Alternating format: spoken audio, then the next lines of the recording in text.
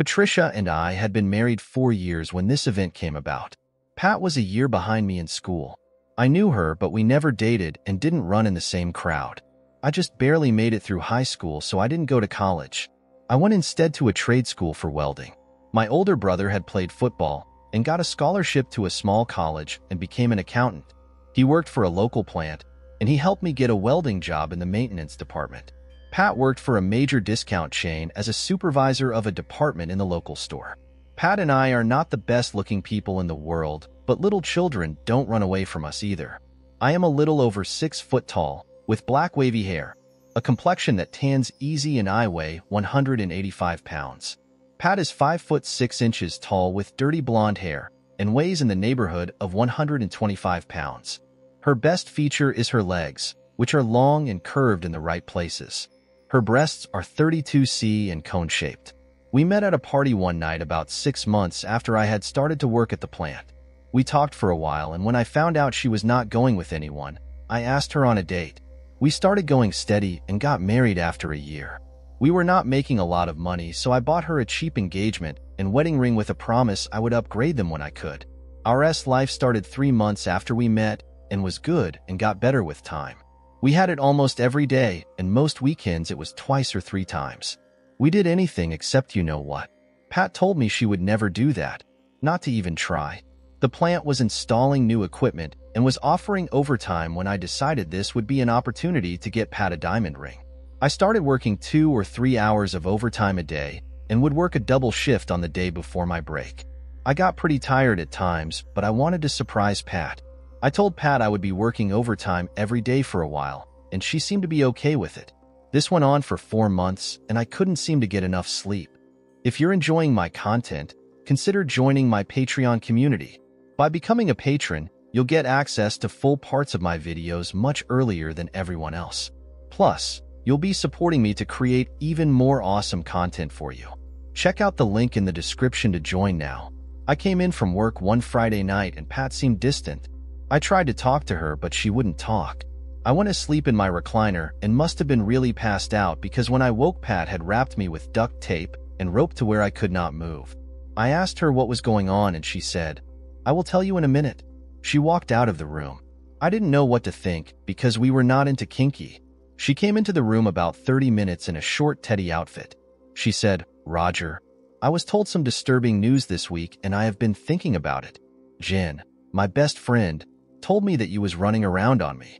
She told me she saw you with a woman at the Do Drop Inn last Friday night." I said, "Pat, I was working overtime last Friday. I pulled a double shift. I have never run around on you, and you should know that." She said, "Why would she lie to me about that? You have been coming home late a lot lately. Who is the woman, Roger?" I said, "There is no woman, Pat. There has never been anyone but you. And yes, I have come home late because I have been working overtime." She said, "I think you are lying. I plan on a little revenge, and if it happens again, it will be much worse next time." I said, "Pat, are you going to take the word of Jen? You don't believe me. Call my boss and ask him about last Friday." She said, "He would lie for you. You men all stick together." I said, "Pat, don't do this. You are going to mess up this marriage big time. Please don't do something you will regret." She walked over and pulled off her underwear and stuffed them in my mouth and wrapped duct tape around them in my head. She leaned over close to me and said, "I want you to smell that Henry is going to be F tonight, and you are going to get to watch. While I am F Henry, you can think about that little you have been F." I was straining as hard as I could, but I could not budge the tape. I didn't believe she was going to bring Henry into our home and F him. Henry is the only person I don't like. He is a big ex-football player who thinks he is a ladies' man. He was always bragging about all that he was getting. He bragged about the wives he had F while their husband was out of town. She brought a video camera from the bedroom and told me she was going to film this so I would never forget. She set the cameras up to cover the couch area. Before she set it up, she took about 30 seconds of me. She said, "Smile, you get to be on this tape also." A few minutes later, the doorbell rang, and she went to the door and Henry walked into my home. He looked over at me and said, "Hey man, I have always wanted to F this little woman. I couldn't believe it when she called Jen and set it up to F her in front of you. You have got to be a wimp. You can't satisfy her?" Pat just giggled when he said that. I was struggling so hard I thought my heart would burst. I was covered with sweat. I could not believe this was happening. Pat came over in front of me and said, "If you had kept your in your pants, I would not have done this. But I can't let you F around on me and not get some revenge. Just remember this the next time your gets hard for some strange stuff." I shook my head with tears running down my cheeks. She turned to Henry and said, "Big boy, get out of those clothes. We have got some to do." Henry pulled his clothes off and stood there. Pat dropped down on her knees. After about 10 minutes of this, Henry said, "Oh yeah, get ready." She lay down on the couch and looked at me and said, "Are you enjoying see your wife with other man? You might as well enjoy it because I am. I have read stories of men that got off on watching their wives get F by other men. I am not one of those men. I thought I would throw up, but I knew if I did I would drown in my own vomit. I managed to keep it down. I had closed my eyes and couldn't watch anymore. I wished I could shut my ears. They lay quiet for a few minutes and I heard them get up. Pat went in the kitchen and brought a glass of water over in front of me. She said, "I will give you a drink of water, but you are not to speak. If you say one word, I will put the gag back in your mouth." I drank the water, and as soon as I drained the glass, she shoved the gag back in and replaced the tape.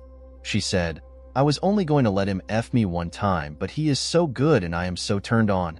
We are going to the bedroom now. I will try to keep the noise down." I tried to not listen, but it is hard when Pat would scream. I went to sleep after that, or passed out. I came to when they came back into the room and Henry was dressed. Pat walked him to the door. She was walking like it hurt to do so. Henry said something to her and she said, "No, this was the only time. Do not call me or come by. I will not see you again. You are a great F, but this will not happen again. Good night." She walked over to me and said, "I am sorry you had to hear us when he was but I could not stop him. I am going to leave you like this. I will cut you loose in the morning. If you ever F around on me again, Roger, I will bring 2 men here for you to watch. I hope you have learned your lesson. I am going to take the gag out of your mouth. Don't say a word, or it goes back in. I love you." She took the gag out of my mouth. My mouth was so dry I couldn't have said a word. As she left, she said, "I am going to sleep in the guest room. The bed is not in too good a shape in our room. I will let you loose when I get up. Night, baby." I had been working a tear into the tape close to my hand, and I kept working to get loose. After a couple of hours, I finally got one hand loose. I was so weak I could only go for a little while at a time. But I got loose as the sun was coming up. I had pissed in my pants, so the first thing I did was pull my clothes off. I walked into the kitchen and got the orange juice out of the refrigerator and started taking small sips. I wet a dish towel and cleaned the dried sweat off me as best as I could. I wanted to go to the guest room and beat the hell out of Pat, but I knew I would go to jail for that. I decided that it was time for me to get the hell away from here before I did something I would regret. I packed a suitcase and a box with as many clothes as I could get in them and got the other stuff I needed and got in my truck and left. I found the camera in the bedroom and took the tape.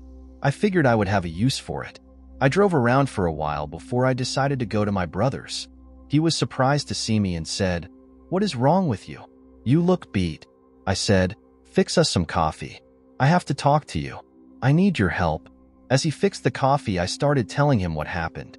I told him about Jen telling Pat that she had seen me out with another woman last Friday night. He broke in and said, "You was working overtime last Friday." I said, "Let me finish." I told him how Pat had duct taped me to the chair and how Henry had came over and what the two had done in the living room and then in the bedroom. He asked, "How did you get loose?" I told him about working until I got free. I told him I left after I got my clothes and some other stuff. I told him I had the videotape, and I wanted him to put it in a safe place for me. As he was asking what I planned to do, Rhonda, his wife, walked in. She looked at me and said, "Damn, Roger. You look like you was rode hard and put up wet." Rick told her what I had told him. She looked at me in disbelief. I told her I had the tape if she needed proof. Rick cut in and said, "I think I would like to see enough of it to make up my mind about what is going on." We got our coffee and moved to the living room. I got the tape and gave it to Rick. He put it in the player and rewound it, and then pushed play. As it started, you could see me taped to the chair. Rick fast-forwarded it until Henry came on the scene. As soon as Pat got down in front of Henry and took his in her mouth, Rhonda jumped up and said, "That is enough for me. The bee is crazy. I hope you kicked her ass out. Rick stopped the tape. Rick asked what I planned to do. I said, I think I will quit my job and leave the area. I can get a job welding anywhere. I don't want to ever see Pat again. And if I see Henry, one of us is going to wind up in the hospital or cemetery. He said, don't do anything yet. Let me talk to Mr. Simpson before you quit. I will call him today. You get some sleep. I will pull your truck in the garage and pull the doors down. If Pat calls, we haven't seen or heard from you. I agreed. I ate a bowl of cereal and went to bed. I woke up late that afternoon. I got up, took a shower, and felt halfway decent. When I went into the kitchen, Rick said, good news. Mr. Simpson says they need a welder at the Jackson plant, and he can transfer you if you would like to stay with the company.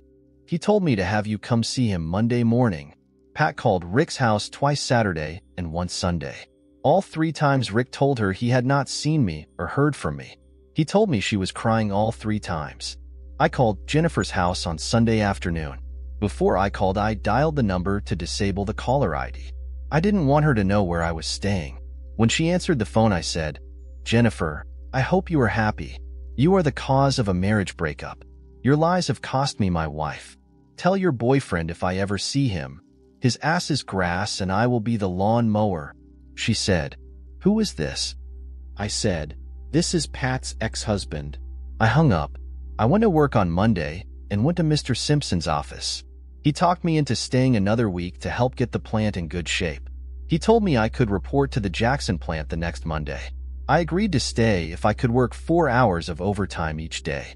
He said, that would be great. That should put us in good shape and ahead of schedule. See me Friday for your paperwork. Pat came to Rick's house Tuesday night about 10 minutes after I got there. When Rick answered the door, she barged past him, say, where is Roger? I know he is here. I followed him from the plant. Rick told her I was in the kitchen. She came running into the kitchen and tried to hug me, but I turned away. She asked Roger, why haven't you come home? I have been so worried about you. I said, Patricia, I don't have a home. I don't have a wife. I lost my best friend. All I have left is my brother and his family and my job. Pat fell on her knees on the floor and said, Roger, I made a bad mistake. Jennifer called me and said you had called her. She told me she and Henry had set us up. She has been seeing Henry for 6 months, and he talked her into lying to me about you. She was the one who talked me into getting my revenge. I was stupid to believe her. I pray that you can forgive me for being so stupid. Patricia, you may have started out to get revenge, but when you moved from the living room to the bedroom with your lover boy, the revenge stopped and your animal lust took over. I lost all respect for you, and my love for you died when I saw you drop to your knees with Henry. I will be moving out of the area next week. I don't want to see you again. You are a non-person to me, Pat. Pat, I want you to know that I was working overtime every time I was late so I could buy you a diamond ring. That won't be happening now. She started to beg me not to leave her and let her make everything up to me. She said, Roger, I will do anything if you will come back home. I will never dispute your word. I will do whatever it takes. I said, Pat, maybe Jen and Henry will take you into their little cliche. You like his so much I am sure he would be glad to shack up with you as long as he can F around on you. She crawled over to me on her knees and looked at me with tears running down her face and said, Oh God, I have hurt you so bad. I am so sorry. I told both of them to never talk to me again. What am I going to do without you, Roger? Please forgive me and give me one more chance. I said, Pat, I can't do that right now. I could never sit on that couch or sleep in that bed. In fact, I could never go back into that house where you tore the heart right out of my body. I want you to think about this. Think what it would have been like if I had done that to you. What if I had brought a woman into our home and made you watch as I F her in front of you? You think of that for a while because it is going to be a long time before I can get it out of my mind. I asked her if she could quit lying to me for just one time. She looked at me and said, Roger, I haven't been lying to you. I really messed up. Please forgive me. I said, Pat, you have been with Henry before the other night. I don't know what you thought you two were doing, but that was not the first time for you. Did you really think I would just take all that and we would go on like nothing happened? Do you think I am that much of a wimp? Where were you last Friday night when I called and you didn't answer? If Jen and Henry are F, whom else is he F? Do you think he might be carrying some type of venereal disease, and now you have spread it to me? No, you only thought of his and how much you liked it. You laughed when he called me Pencil, and you didn't hesitate to carry him to our bedroom. I think he has been there before. I gave you my heart, and you tore it apart. I stopped to get a drink of water and calmed down before I got mad enough to bodily toss her ass out of the house. She said, Roger, I am sorry. I don't know what I was thinking. Yes, I have been with Henry before. Last Friday night I went to Jen's and Henry was there. They cooked up this thing and I went along with it. Jen and I both F Henry that night. I can only say that I am sorry. I said, you tell Jen and Henry that they better lay low and watch their backs because I will be after them eventually. I will be at the house tomorrow to get the rest of my stuff. I will pick it up while you are at work. I will leave my keys on the kitchen table. Whatever I leave you can sell, give away, or throw in the trash. The divorce papers are being drawn up now. My lawyer will be in touch. I took my name off the bank accounts. I took half out of each. You have had your revenge, Pat.